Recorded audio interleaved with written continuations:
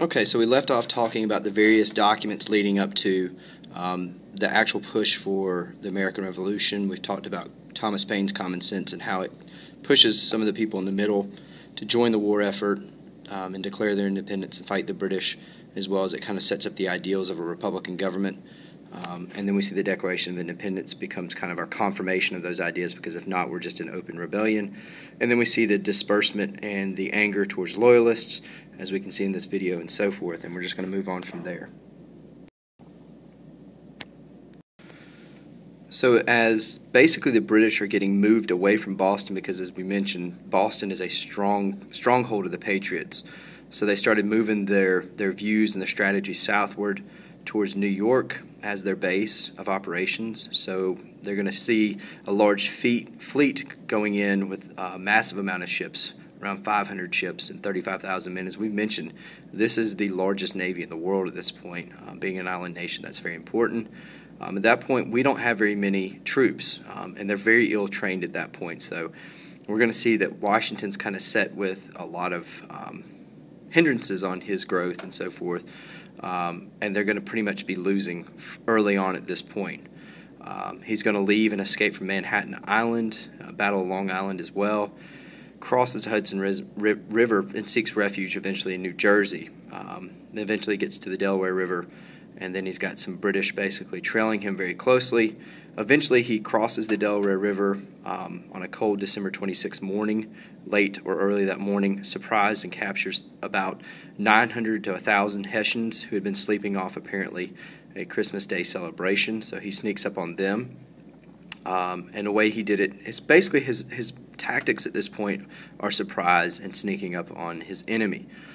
He then left his campfires burning basically to slip away, and sends in for an attachment at Princeton. So Trenton and Princeton become kind of victories for him, and we're going to see that that's kind of some of the, gets the morale of the American troops growing at this point. But at that point, we still haven't won, and we're going to move forward from there. And here's the famous painting of General George Washington crossing the Delaware. There's a lot of actual inaccuracies in it. It's pretty anachronistic for the fact that apparently, if we look and zoom in, this was apparently not our flag at the time.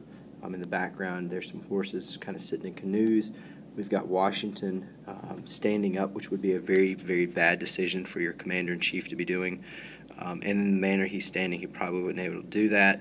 It's a small boat. There's an African-American slightly to his right below him. And it's also lit up, and more than likely this happened very, very early in the morning, and it was still dark. So there's a lot of inaccuracies there. Okay, so the British come up with a plan to basically try and cut off a lot of New England and some various areas. And so this was going to be kind of a constricting plan, where you'd have General Burgoyne coming from the northern part from Canada and meeting up with General Howe's troops from New York. They're supposed to meet around Albany, and there's supposed to be a third party kind of meeting up as well. And this kind of all falls apart. But what's going to happen eventually is going to be that Burgoyne's troops are going to be surrounded, and we're going to talk about that and how he basically gets picked off because General Howe's troops never actually make it to their location on time. So as I mentioned before, the things kind of start falling apart. Washington and his troops finally retire, unfortunately in the winter at Valley Forge, where they're going to lose a lot of men due to the conditions that they're experiencing there. Luckily, the drill sergeant or drill master, Baron von Steuben, steps in and starts giving the troops a little bit more discipline so that they'll be better prepared when they actually go fight in pitched battles. And then we have one of the most important battles of the American Revolution is the Battle of Saratoga. So in October of 1777, Burgoyne and his men are basically taken, suffering a huge defeat. But the point of this is it's a huge turning point and considered one of the most decisive battles for the fact that after this, France senses that we're going to actually win this thing, and they're more willing to openly and officially help America. So now we'll have aid in the form of resources and troops, as well as a navy that will help supply us and support us. So now England would be fighting not just the American colonists, but also France, and then later Spain will join in as well as an ally to France. And so all this is going on, we're trying to entice the French prior to this to joining in. So we sent a group of delegates to France. One of the lead roles that we'll see played here is by Benjamin Franklin as a diplomat, selling this idea of America. And so after the humiliation, as it mentions here, at Saratoga, the British offered the Americans a measure that gave them home rule, but we didn't want that. We wanted independence. Everything they wanted except independence, basically. So after Saratoga, finally, we have the French on our side, and they're going to come to our aid and form a formal American, treaty with us. So in 1778, Treaty of Alliance, offering America everything that Britain had offered, plus recognition of independence. So we take them on, even though we're not best friends. We both have the enemy of the British.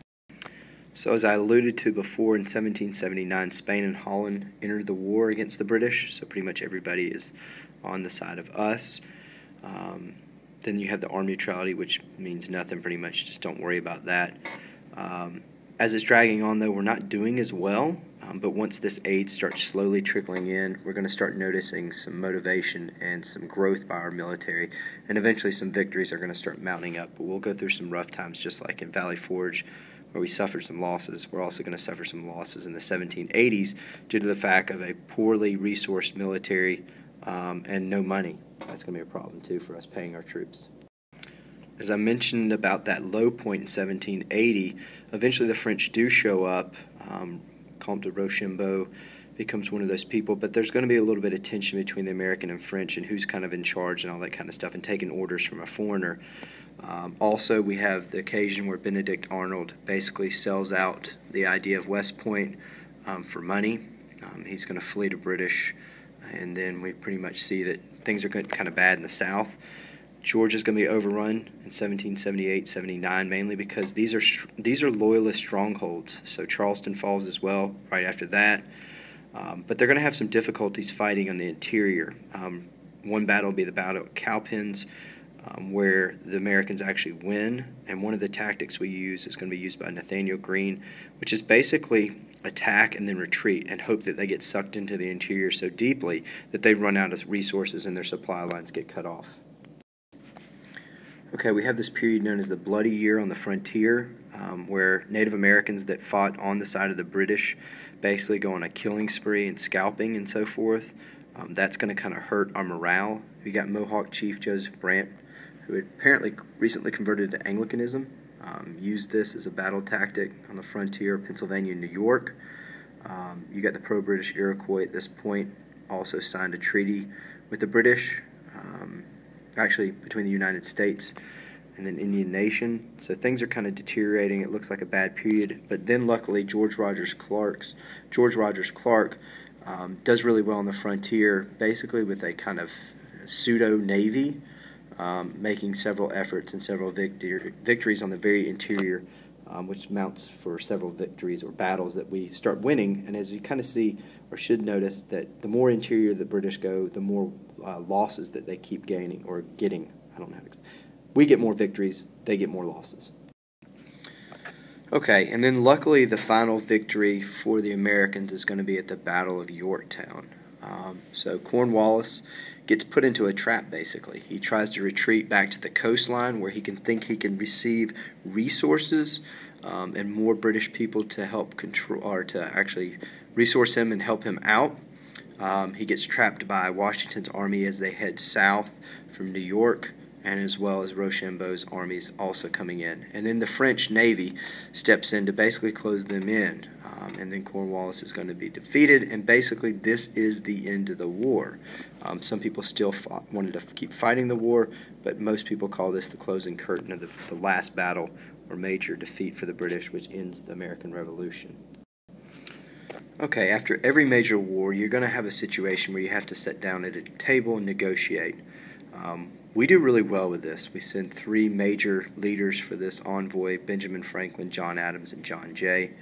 They're going to be the ones settling this peace treaty in 1783 in Paris. So Jay, apparently suspecting that France would try to keep the United States cooped up on the east in the American week. So what he does is he goes and basically barters and talks to the other side. So the outcome of this is what you just really need to understand is the Treaty of Paris of 1783. We get formally recognized as an independent state. We have a large bounteous area that we're going to have from the Mississippi River to the Great Lakes in the north and Spanish Florida in the south. Also, part of this is going to be that we're not supposed to persecute any loyalists after this war. Anybody that wants to come back should be able to return, basically, and be compensated.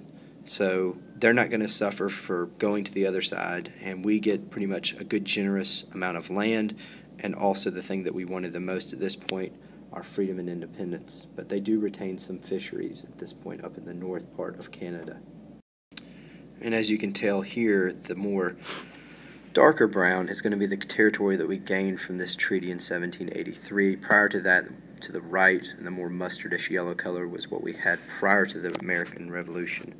And then that proclamation line of 1763 that really ticked us off right after the French and Indian War.